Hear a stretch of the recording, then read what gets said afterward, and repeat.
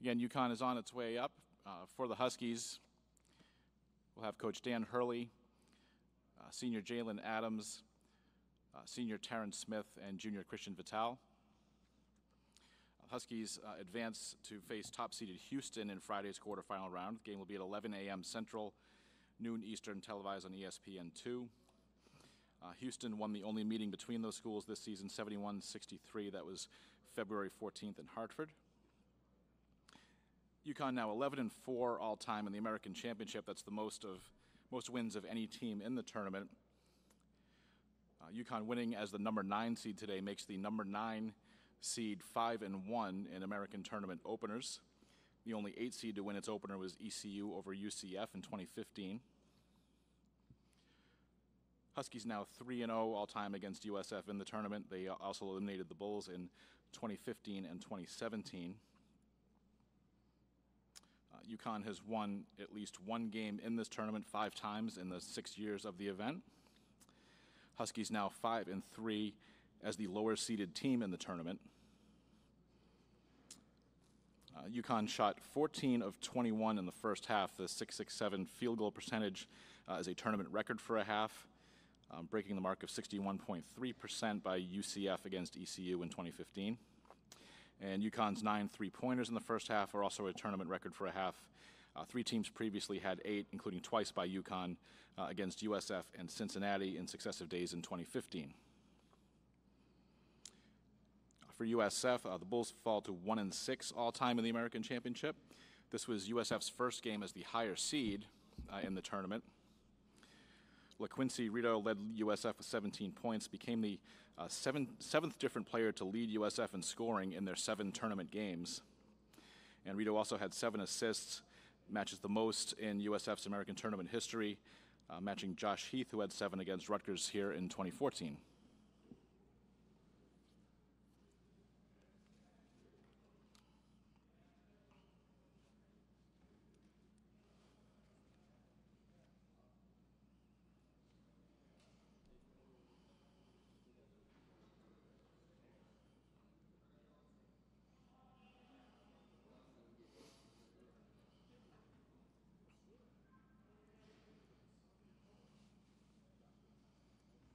While the UConn contingent makes its way here, just ask everyone at this time to just check your devices and phones, set them to silent if you would. I will do the same. The format will be, we'll take an opening statement from Coach Hurley, then we'll open up for questions for Coach and the student athletes. If you would just extend the courtesy of introducing yourself and your media outlet for your question, we'd appreciate it.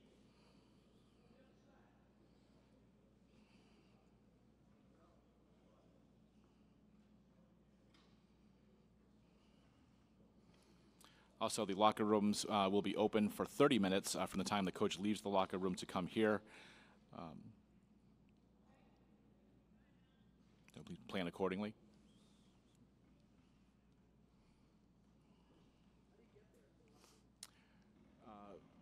Good question. Yeah, back down in the elevator.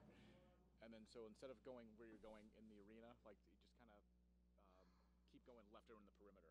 So they're all the locker rooms are on that side. We're good.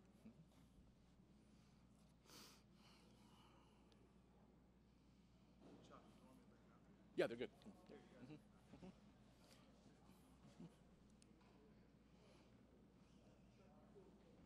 Yes.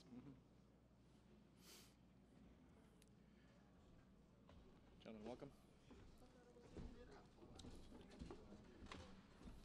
Welcome, guys. Congratulations. Welcome, Coach. All right. Okay, UConn is here. Again, we have head coach Dan Hurley, senior Jalen Adams, senior Terrence Smith, junior Christian Vital. Again, we'll take an opening statement from Coach Hurley and then open it up to questions for Coach and the student athletes. Coach, with that, your thoughts on the game, please. Yeah, thrilled. Obviously, thrilled to advance. Really liked the way we guarded. Really liked really the way we played the game completely, especially the first 35 minutes. We were in complete command of that game up until when Jalen, that sequence where Christian got knocked to the ground, and then Jalen fouled out, and then obviously things got a little sketchy for us out there. But I thought up until that point, we did everything we wanted to do. Our guards played great. Terran got off to a great start. Christian and Jalen played at a incredibly, high level. Tyler in the second half was big for us too. And we did what we needed to do in terms of keeping the ball out of the paint, especially the first 30-plus minutes. And from a rebounding standpoint, we were at least able to kind of hold the fort there. So thrilled to advance. Obviously, winning that first game, getting a chance to play in the quarters is exciting for us. Take questions for Coach and the student athletes. Again, please raise your hand, and we'll get a microphone over to you and introduce yourself, if you would, please, for benefit of our guests. Over here in front to Don. Jalen, what was the feeling like in that first half when you guys are just on fire and they hit like 9 of 11? What kind of feeling was that for you? What was it like just kind of experiencing a run like that? It was just a great feeling. I was just out there having fun with my teammates, especially when it's just do or die and you see everything going in the hoop like that. It's just a great feeling. You just build so much confidence. So I was really just happy for my teammates, really. Questions? Gavin, in front. Towards the end of the game with Jalen out, Christian, what did you guys have to do to kind of close it out? I would say just be solid, just be solid on both ends, execute our defensive matchups, just make sure that we're in the right spots and make sure that we rebound as well. We knew that they were a tenacious rebounding team. They beat us on the boards, in our regular season games. So we knew that if we took that from them, that we had a pretty good chance. Go to David first. Dan, the contributions you got from Isaiah today, what can you say about that? And how hard has it been to get him playing time this year with, the way the roster is? It's tough because, Josh has obviously come on, co-most improved player in the conference. And, he's a guy we're trying to, build with here, both short-term and long-term. And then, Eric earned that backup spot. Isaiah was hurt a lot in the preseason. And even in the early part of the season, he was dealing with a high ankle.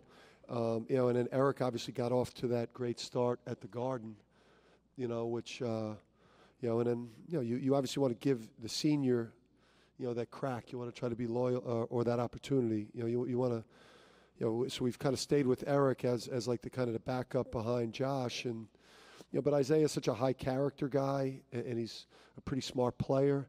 And we kind of tipped him off the last couple of days. I know these guys have been talking to him. I know Jalen did about, being ready. And Pork Chop was ready today. Over here to Neil. Neil Ostrow with the Journal-Inquirer. Christian, in that first half, I think you made 4 threes in about a 5-minute span.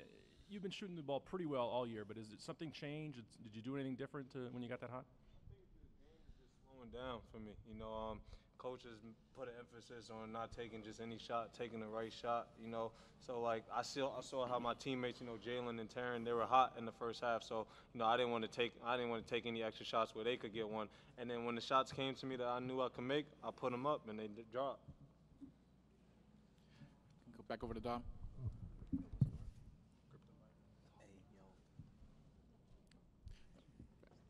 Dom in front, please. Yeah. I'm sorry.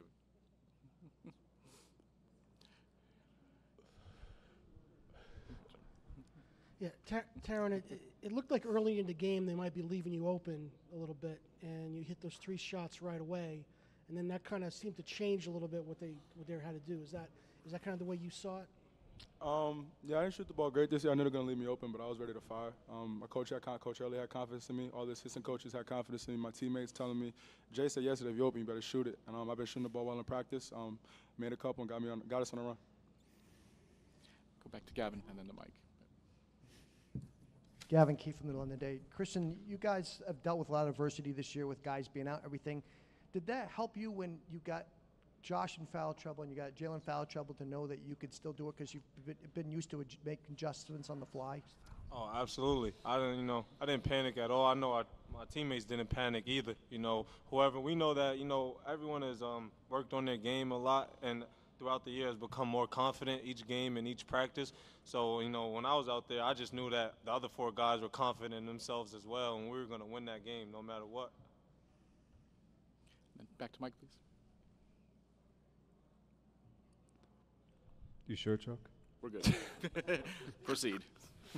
Dan, you guys had lost 6 in a row. You've now won 3 of 4. You've advanced to the tournament. You have a really daunting task tomorrow. I'm just wondering your thoughts on confidence, playing the top team in the league, and kind of having built some momentum leading into this, the importance of that. Yeah, I mean, these guys have helped us this year, you know, establish a work ethic, you know, character, culture, that when we were going through that bad stretch, you know, that we kind of stayed in the fight, and the young players kept developing, and Terran and Christian, while Jalen was out, you know, kind of kept things together, you know, and because, you know, I don't know if you noticed about Christian, but he's a guy with a lot of confidence. So, you know, like, I don't think anyone ever gave in. And then, you know, quietly on the side, they saw Jalen working and rehabbing, and, you know, I'm sure they knew that he was eventually going to get back out there for us. So I just think, you know, that South Florida win at home, you know, was just kind of huge for us. And then get Jalen back. You can obviously see the way offensively, in particular, things have changed. You know, he gets so much attention, and he makes the right play so often. And when you have a guy, you know, a player of his caliber on your team, and you have a guy shooting the ball the way Christian is, and you know, and then some of the other pieces we have, you know, you always got a chance. When you got, you know, the most talented player in the conference on your team, you always got a chance. Time for a couple more. Back in front to Dave. For anybody, really, just the challenge of Houston tomorrow, what they bring to the table and how tough that's going to be for you guys. It's definitely going to be a tough challenge, but I think we're ready for it. I know our guys got a lot of confidence. They held their own in the first matchup without 2 starters in there, and I think the confidence is just going to go through the roof with me coming back, and I don't know. We're just going to see what happens. I say we got Jalen back, so I like our chances. Last one for Don. Christian and Jalen, if you could speak to this since you were here last year, just how much different this feels than the game last year with SMU in the first round. Ironically, the score was the same, 80-73, only reversed. But I just wonder how much different this feels like from last year in this tournament. We should have won by more. Fact. Fact. You guys go. I'm sorry. I'll say the main difference is that we're not thinking about going back to stores right now. You know, to just be honest with you, we're thinking about Houston, our next matchup, and going to the next round, and with a lot of confidence, with a good group of guys who feel confident in not only themselves but each other. You know, I think we've really been through a lot this year, and now it's March, so now it's time to just lay everything out on the line. Well, I just think the difference between last year and this year is just the team's so much more locked in. We're not worrying about other things, outside things. Everyone's just locked in on the team in front of us, the matchups, all of that stuff. So now that we got past USF, I think now we're just all locked in on Houston. So outside things aren't really affecting us. UConn, thank you. Congratulations. All right.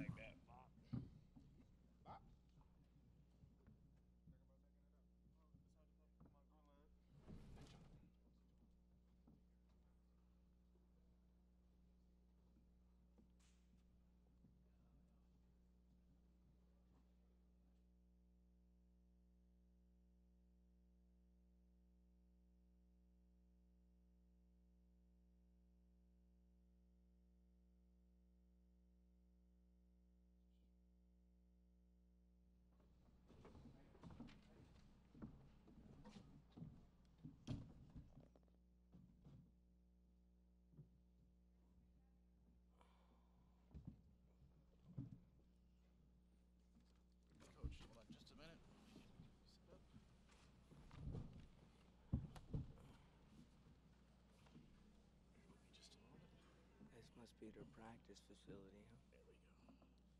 Yeah. Offices are up there.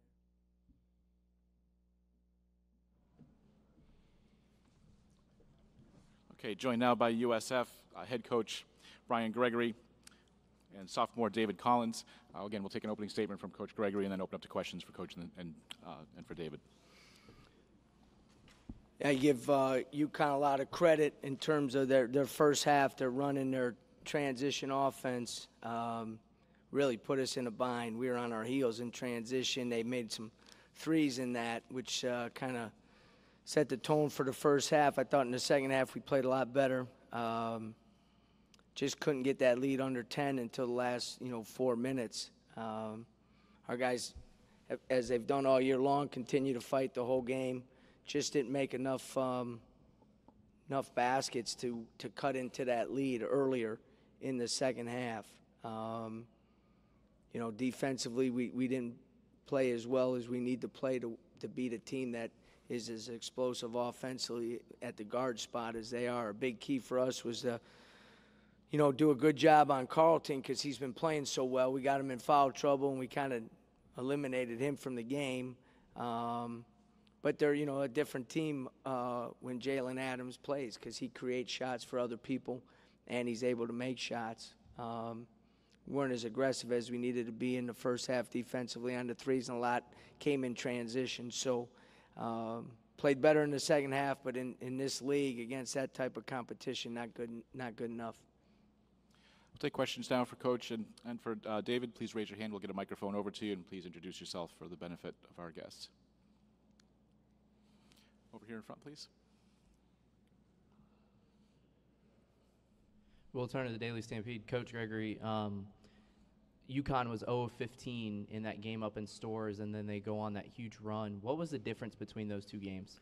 They're a good shooting team, and I thought defensively we were very, very good in Stores. They missed some open shots, so we had them off rhythm a little bit. When you got a team that can shoot the ball, if you give them some open ones and they get it going, then they start making some tough ones, and that's what we did.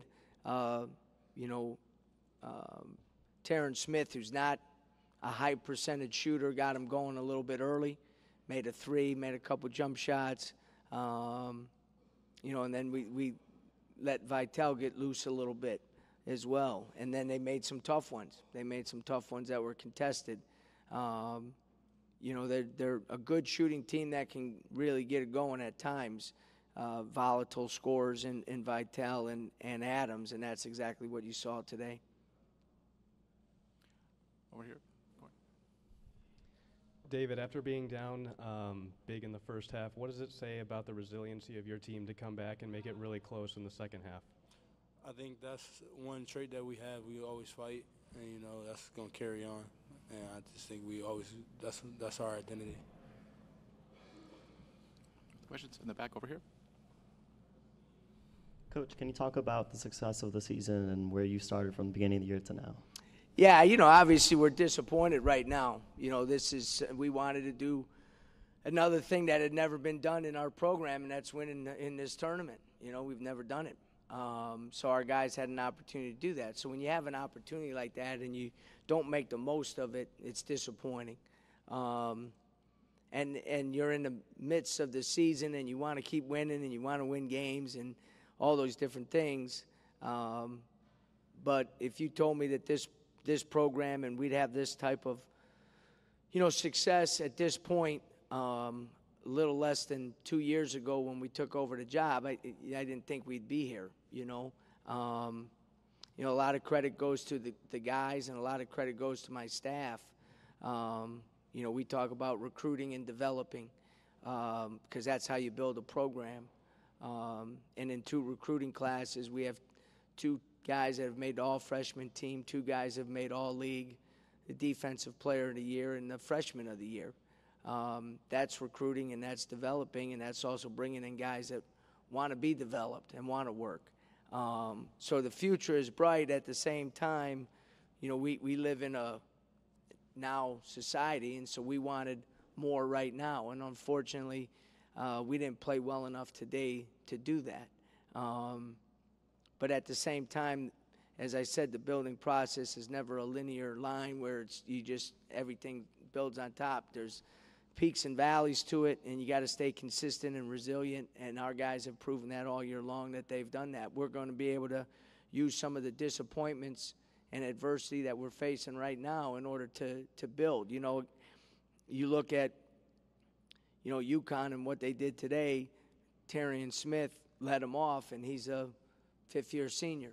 Jalen Adams is a senior, you know, and those two guys early and then throughout the game with Adams kind of dominated the game. And again, I always say you got to get to that point where you're playing upperclassmen and they've been through this stuff before, and we're just not quite there yet, you know. And at the same time, you know, again, I'm not going to lie, we're disappointed in that, but not discouraged. And there's a big difference between the two.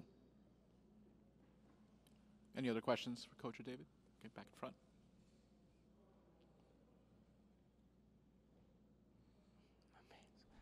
Coach, you often described LaQuincy as a rhythm player, and missing out on the last two games was kind of hard for him, obviously. Do you think he got back in that rhythm today? I thought he was better. You can still see, even out there, he's not quite at 100%. I thought there was times where he had 7 assists, David had 4 assists. You saw a little bit of what we were before he got hurt in the first Central Florida game. You know, so again, the rest definitely helped him. But because of that out of rhythm, we're not able, you know, defensively to kind of play the same way that we were playing before in terms of our initial pickup and stopping their break in the backcourt as opposed to when they're in their front court. So it's just you know, you gotta pick it up in some other areas, and just not quite able to do that today. Final questions? USF, thank you. All right, guys, thank you.